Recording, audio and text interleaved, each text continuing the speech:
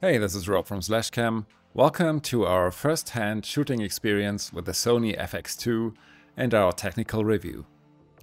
In this video, we will be comparing the dynamic range of the FX2 to the Panasonic S1 II. We will talk about our handling experience and ergonomics with a special focus on the new viewfinder. We will have a look at the skin tone reproduction of S-Log3 within Resolve Colorgrading workflows. We will have a look at the autofocus performance and AF override options, the stabilization performance of the active modes, as well as the heat management and battery runtimes. And if you prefer to analyze our Sony FX2 material without me talking the whole time, you'll find as well a clip on that on our YouTube channel. When you pick up the Sony FX2 for the first time, you might think you're holding a mixture of the FX3 and the Alpha 7C II in your hand, because the body is basically reminiscent of the FX3, but with the viewfinder unit roughly in the same position as on the Alpha 7C.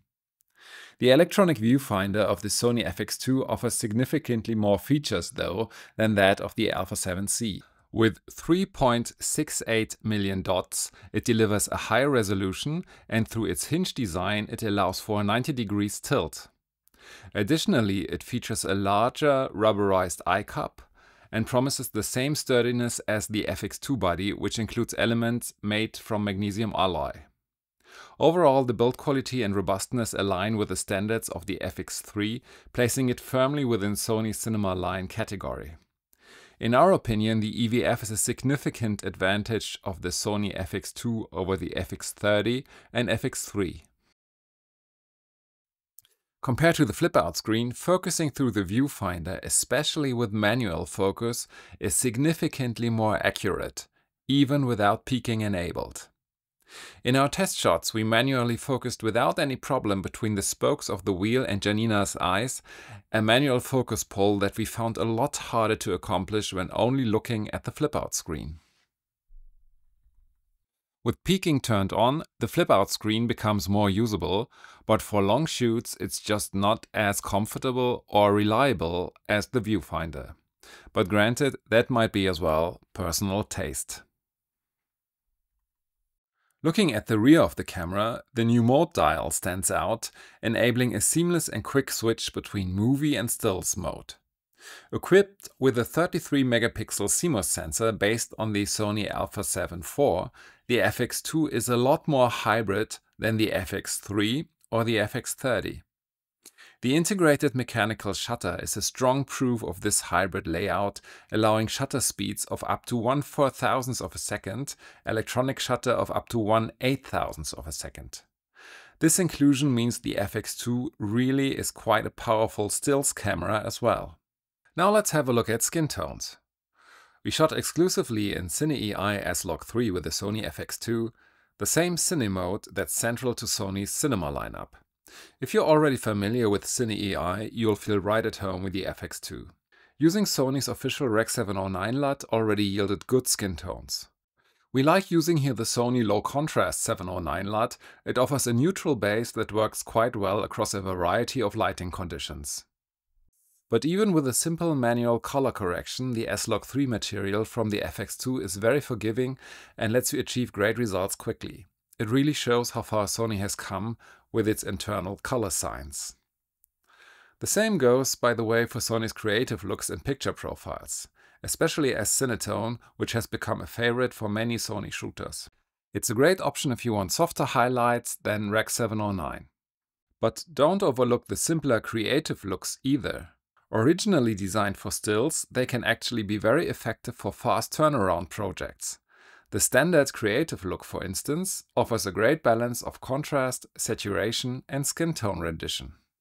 Now let's move on to the new Big 6 menu option.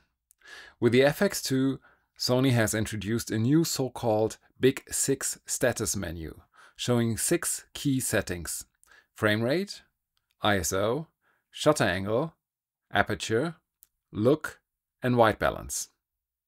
All on one quick access screen.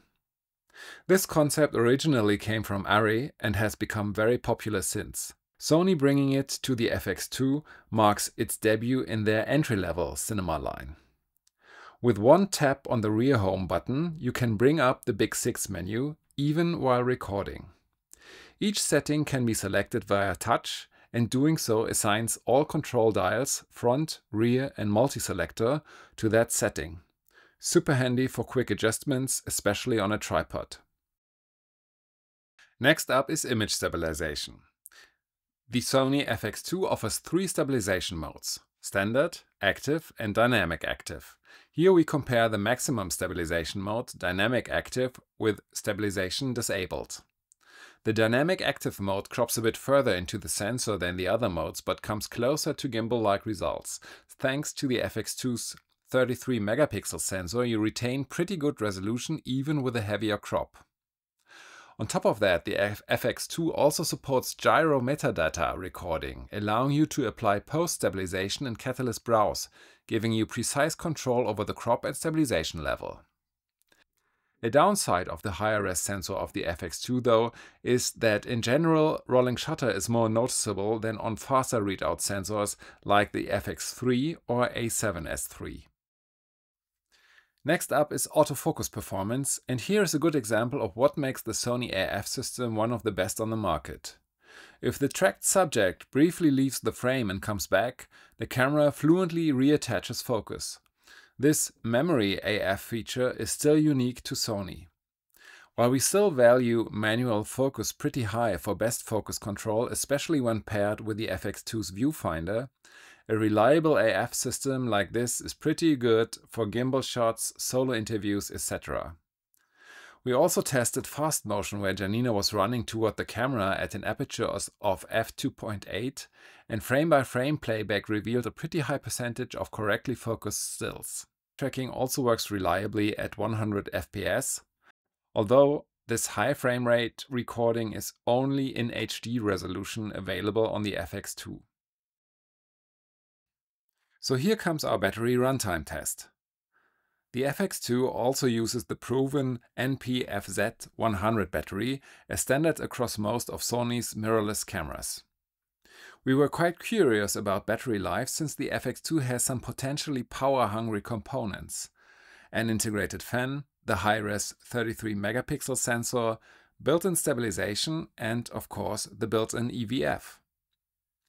In a 1-hour shoot with Janina, we only used around 20% battery in mixed on-off use, a great result.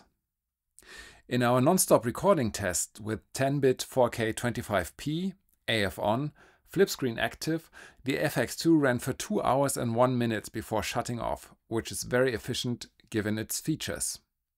And in that period we didn't experience any heat warnings. Sony says it can record up to 13 hours continuously thanks to the internal fan, making it a great choice for long-form event coverage. And here comes our dynamic range comparison with the Panasonic S1 II. We included here the brand new Panasonic S1 II for several reasons. First, as a full-frame hybrid with a focus on video, it falls into a similar price range as the Sony FX2. Second, the S1 II also offers 2 different filming modes, one with extended dynamic range up to 30p at approximately 29 milliseconds of rolling shutter, and one without extended dynamic range up to 60p. Since the Sony also ultimately requires the user to decide whether to shoot in full frame up to 30p or in Super 35 up to 60p, it made sense to compare both cameras in their respective 2 modes.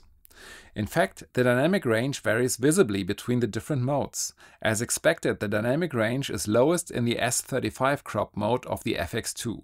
It's also interesting to note that the S1 II without extended dynamic range lags slightly behind the FX2 in full frame mode.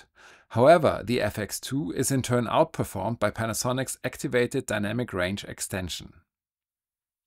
Also nice to observe, the 2 clips on the right achieve their increased dynamic range at the cost of rolling shutter times of 26 to 29 milliseconds, while the 2 clips on the left fall within the range of 12 to 14 milliseconds. Which brings us to our conclusion. With the FX2, Sony has introduced the most versatile camera in its FX Cine lineup to date. No other FX camera combines this level of cinema capability with high-end photo features. Effectively, the FX2 is both a mobile entry-level cinecam and a Sony a7 IV wrapped in a professional cine-style body. The new EVF with its ergonomic tilting design, cutting-edge autofocus performance, strong battery performance, optional XLR top handle, long recording times and the helpful Big 6 menu all add value. But there are as well some trade-offs. 10-bit 4K 5060p is only available in Super 35 crop, and the rolling shutter is substantially higher than on the FX3 or A7S III. Still, the FX2 is a very compelling gateway into Sony's Pro Cine ecosystem, especially for those who can also make use of its still capabilities, and for all that appreciate working with a viewfinder like we do.